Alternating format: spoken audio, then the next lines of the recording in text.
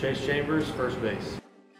I see the manager in the dugout pick up my phone, and I'm just watching him, and coach yells at me, "What are you doing?" And I'm not paying attention. I see the manager come out of the dugout, and he's running towards me, and I'm just looking at him, and he points at me, "Come here," and I knew I'd gotten the call. It's pretty amazing because you run off the field and everybody on the team, out in practice knows what's going on, and to have their support and know that they helped me get here to where I am. I'm used to living in the suburbs, and I can take my car anywhere I want to, and never really rode public transportation.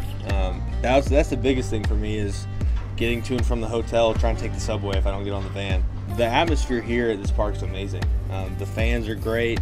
Especially the coolest thing is when everything lights up in the background. That's pretty amazing. I mean, I've never been out here, so I've never experienced Coney Island. I didn't know what to expect, and I saw pictures, but it definitely is a lot better than the pictures show.